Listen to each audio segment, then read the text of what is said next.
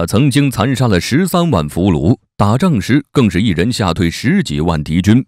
猛男薛仁贵究竟有多厉害？这就要从他的传奇一生开始说起。薛仁贵呢，本是名将之后，祖上几代人都是做官的，奈何到了他这一代就家道中落，出身贫寒。不久父亲病逝，更是让这个家雪上加霜。好在呢，薛仁贵从小勤奋刻苦，以至于能文能武，习得一身本领。但为了糊口饭吃，薛仁贵早早的就下地种田，成年后娶了妻子柳氏。史书记载，年30的薛仁贵因为没能做出一番成就，始终靠务农为生。于是呢，他想要迁移祖坟，借此来改变自己的运气。妻子柳氏得知后，对薛仁贵说道：“既然你有一身本领，那就应该利用起来。如今皇上御驾亲征，正是需要猛将的时候，你何不去立个军功回来，倒是在迁葬祖先不迟。”于是呢，在妻子的劝说下，薛仁贵踏上了从军的道路，成了张士贵的手下，跟随唐军讨伐高丽。出战不久，唐军将领刘军琼被敌军包围，无法突出重围。就在这紧急时刻，薛仁贵竟单枪匹马深入敌军，一举夺得高丽将领的首级，并悬挂于马上。这一下把高丽军队吓得连忙撤退，刘军琼呢也因此获救。经过这一场仗，薛仁贵的名声也逐渐被世人所知晓。公元645年，唐军抵达高丽境内，遭遇了高丽军的顽强抵抗。于是李世民制定计策，让唐军分头行动。只见薛仁贵内路兵马，有个男子身穿一袭白衣，手中握着兵器，眼神坚定地朝着敌军冲去。高丽军一看来的人是上一战单枪匹马的男人，吓得不战而退。此时随着唐军其他几路的奋力厮杀，高丽军大败，有2万人被砍去了脑袋。高丽朝廷上下震动，军民皆弃城而逃。在这一战后，李世民专门召见了此时还只是一个普通士兵的薛仁贵，赏赐他马匹奴隶，还封他为将军。公元657年，突厥人阿史那赫鲁发动反叛，此时当政的李治派兵进行围剿，但久久不能将其镇压。于是薛仁贵上书李治，提出一方面要让天下人都认识到阿史那赫鲁是乱臣贼子，另一方面归还俘虏的与阿史那赫鲁敌对的尼属家眷，以彰显我方的宽容慈爱。听后，李治采纳了薛仁贵的建议，尼属的部下很快投身为大唐效力，阿史那赫鲁也陷入了众矢之的，不久就被唐军镇压。公元658年，薛仁贵奉命讨伐高丽，在贵端城打败高丽军，取了敌军3000首级。他一袭白衣驰骋沙场，斩杀无数人头，猛男薛仁贵竟是高丽军的克星。而他的传奇人生又将被添上怎样的色彩呢？接下来让我们来继续探讨。公元659年，薛仁贵再次奉命征讨高丽，行军到衡山时碰上了高丽军。薛仁贵手拿弓箭，骑马朝高丽军冲去，便向前一边不停地射箭，凡是中箭的人无不当场死亡。紧接着两军在石城开战，高丽将领当场斩杀了10几名唐军，一时唐军无人敢应战。薛仁贵见状十分生气，独自骑马前去应战，不一会儿就生擒了对手。这一仗后呢，薛仁贵被封为了左武卫将军。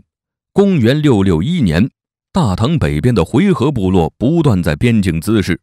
这个回纥呢，本是9姓铁勒中的一支，但因为不断强大起来，逐步统一了铁勒，人数发展到了10几万。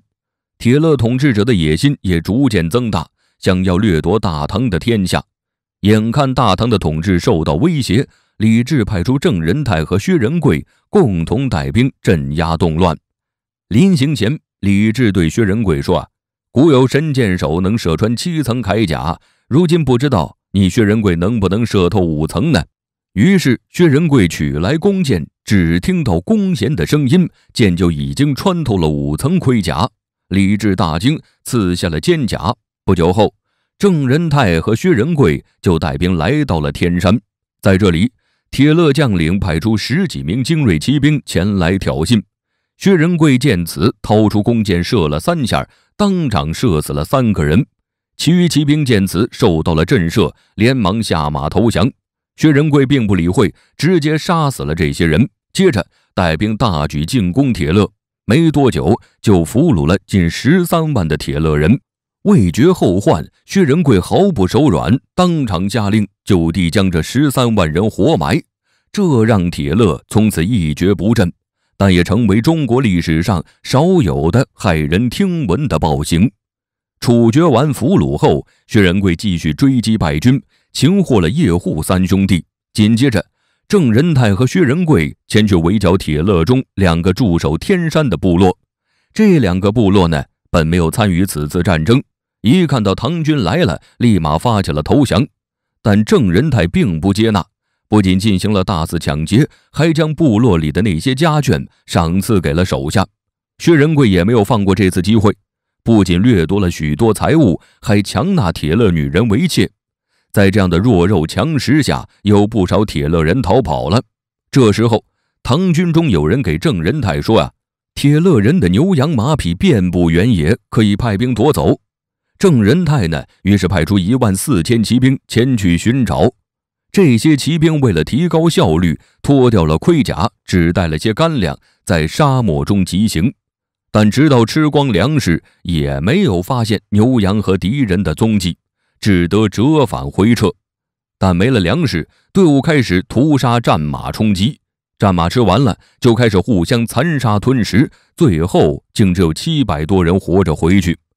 郑仁泰和薛仁贵的这些行为自然受到了官员弹劾，但李治看在薛仁贵等人立下大功的份上，免除了对他们的处罚。究竟是杀人不眨眼的恶魔，还是忧国忧民的大唐战神呢？薛仁贵驰骋沙场40年，又经历了怎样的起落呢？话说，在3箭定天山后，薛仁贵已经成了一个传奇人物。公元666年，高丽内部发生动乱，几股势力明争暗斗。其中一股势力因为受到排挤，便投奔了大唐，并希望大唐出兵相助。于是李治派遣军队前去进攻高丽，其中呢，李继为主将，薛仁贵为副将。在对战高丽时，李继派兵进行正面进攻，薛仁贵则带兵负责支援和拦截敌方援军。在各方的配合下，高丽军死伤无数，节节败退。第2年，薛仁贵率3000精兵攻打高丽的重要之地扶余城。